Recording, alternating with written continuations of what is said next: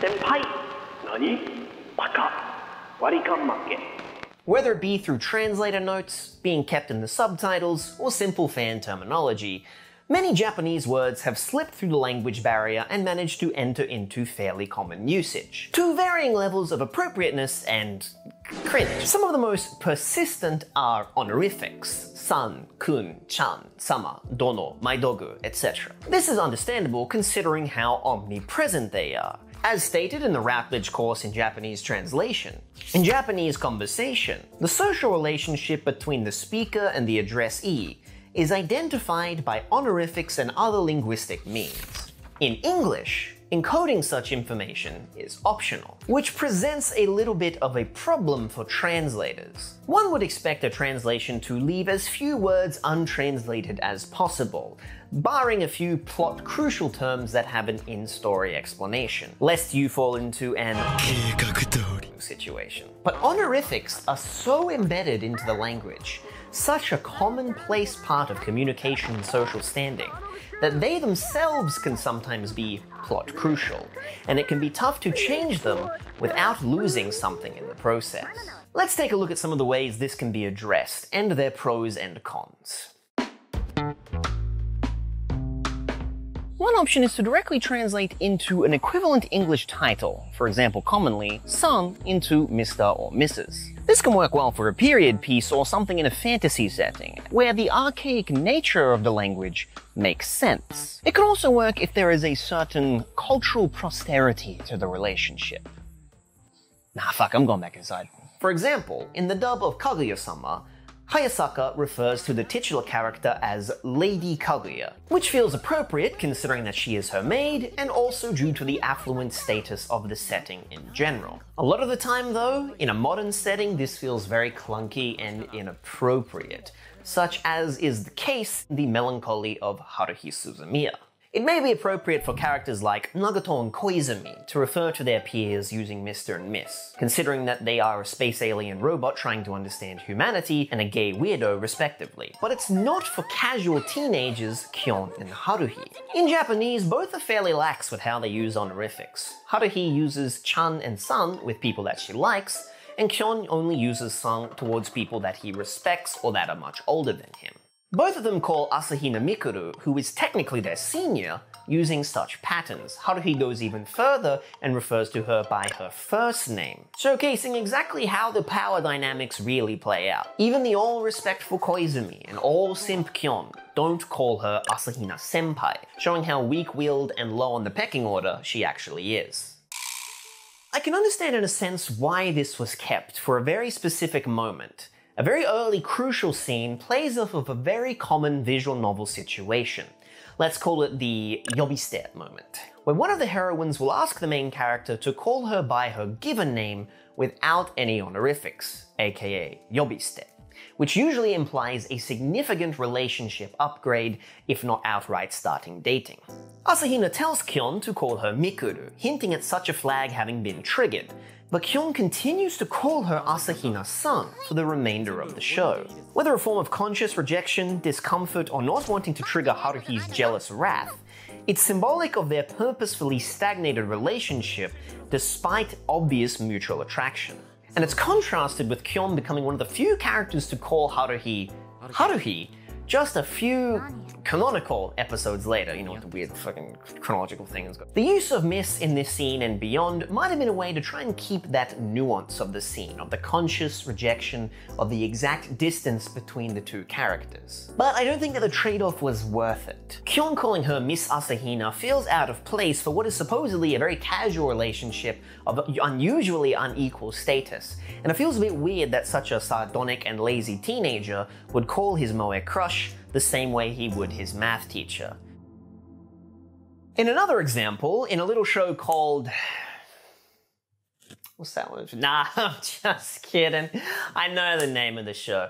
In Shinseiki Evangelion, English Ray calls her teammates Pilot Ikari and Pilot Soryu, which is a pretty decent way to show the awkward and strictly protocol nature of the relationships. But it loses nuance in regards to Shinji, especially since she also occasionally just calls him, well, Shinji. Japanese Rei calls him Ikari-kun, which is still quite distant, but Asuka is simply Unit 2's pilot, showing the different level of distance she has between the two. It's also notable that Shinji is the only main member of the cast she doesn't refer to by title. Misato, Gendo, Ritsuko, everyone is just referred to by their military rank, and in regards to her classmates, she doesn't call them anything at all, showing just how significant her relationship with Shinji actually is. I couldn't in good conscience say any of these examples are bad translations. This stuff is really untenable. But it shows how direct translation is more often than not the best path to take. Probably the most common route then is to just ignore them. The nuance is too hard to convey, there's no natural sounding English equivalent, it's not that important to the story, let's just drop them, come on, let's go to lunch, come on, bye, let's go. Again, this can be a good option if the script is right. Maybe if it's a story set outside of Japan, or if it's in a fantasy setting, or they choose an appropriate English nickname. And, how'd I get back outside? Alright, because there's a reshoot. But I'm annoyed at what usually comes with this, and what I think is a far bigger problem than the actual dropping of the honorific. Changing everybody's relationship in the story so that they're all on a first name basis. Family name comes first in a lot of Asian countries, and using somebody's given name is usually a sign of familiarity. In fact, in the Yobiste movement, the switch from family name to given name often has more weight than the lack of honorific. So whenever a translation sets to everybody being on a first name basis by default, a lot of the complexity of the web of character interactions are lost. Going back to Gundam, Shinji refers to almost every character in the show by first name, even the adults, albeit with Sang, except for Rei, who he always refers to only as Ayanami. Despite being the same age and a unique connection, there is still an indescribable distance between them. So when he often calls her Rei in the English dubs, a lot of that nuance is just gone. It's even worse on her side, since in Japanese, she's consistently the only character to never call him by his first name. The use of names is a big part of Ava's complex web of dysfunctional relationships. Shinji has his own Yobiste moment with Asuka after the DDR episode, but they never go any further to get close to one another. Conversely, Misato and Kaji, whose relationship parallels theirs, only ever refer to each other by family name, despite the fact that they used to date, and they never take that intimate step even after they reconcile. I have far less sympathy for the localization team here. Actually, fuck, I have none, because calling somebody by their last name in English is still relatively natural, especially in fiction. It's all but encouraged in political, military, and sporting environments, and it's not that unusual to refer to friends, co-workers, classmates by last name, especially if they have a common given name. Most will they or won't they dynamics in American television also heavily use this, with Skalder and Mully from The X-Files, Fry and Leela from Futurama, House and Cuddy, Bones and that dude. And some characters are iconically known only by their last name. Imagine for a second if everybody on Seinfeld referred to Kramer as Cosmo.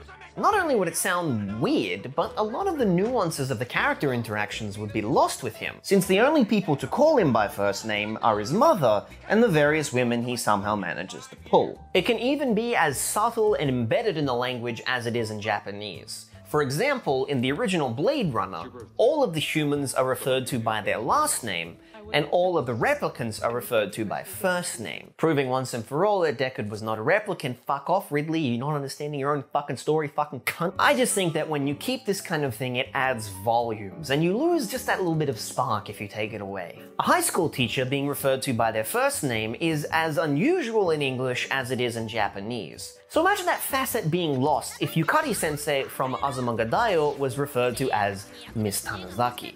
It would be not understanding the source. And while that example might seem particularly obvious, the reverse happens all the time, especially in a high school setting. And it's often inescapable, because if there is an official dub, most likely the subtitles are going to be based off of that dub. It's really annoying when I'm watching an episode of Bleach, and even though I can hear that Orihime is shouting "Kurosaki-kun" over and over and over again, the subtitles just say Ichigo. So the final option would be just to leave everything as is, right? Name order, honorific, everything. Solve all problems, maintain the nuance, get rid of the headache for the localizer, move on to something much more pressing. Oh my, the wiggles. This is where we run into a problem of audience design, a term coined by Alan Bell to describe how people tend to alter their speech to match the preferences of who is listening. So for example, the way that you might talk to your best friend is going to be very different to the way that you talk to your boss or to your grandma. Bartolomé And Cabrera wrote about it in regards to audiovisual translation, in particular subtitles. Exactly what information will be included in the subtitles is going to depend on whether it's for general captioning, for the hearing impaired, for the vision impaired, and so on. In the case of honorifics, as the general osmosis on certain otaku-related terms grows, it could potentially be in their best interest to leave the honorifics in order to cater to that ever-familiar audience. This wouldn't be without precedent. The official release of Inglourious Basterds often doesn't translate we, assuming that the audience already knows what it means. Means yes, by the way. But that could be the very problem. Foreknowledge and potentially gatekeeping.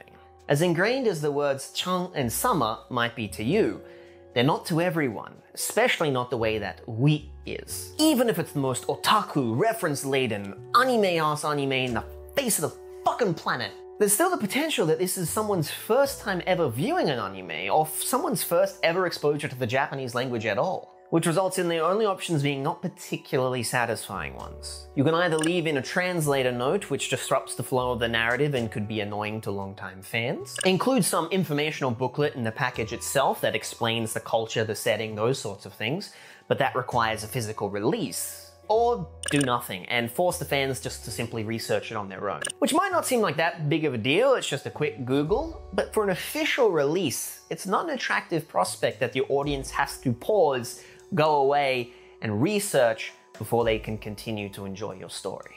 And this is just for subtitles. For dubs, it's an even bigger commitment, where consistency and appropriateness are vital. Chiyo-chan is still Chiyo-chan in the dub, but nobody else has any honorific. And the plot-important names Takun and Haru-san are kept in the dub of Fooly Cooly, but only sometimes. And then this just ultimately raises the question, where should the line be drawn? Kun and chan might be difficult to translate, but shacho or oni-chan aren't. They have direct English translations. And going even further, it's very unnatural to use them as terms of address in English. Well, let's just say that if my sisters ever called me Big Brother unironically, I'd cut the tongues out. Translation is hard, incredibly hard. You need to not only be fluent enough in the source language to understand it and the culture that produced it inside and out, you have to be a good enough writer in the target language to produce something that feels natural in that target language, stands on its own artistically, and captures the feeling of the original. Fuck that shit, son. The last thing I would want to do is heap more hate onto a demanding, thankless, time-crunching, low-paying job.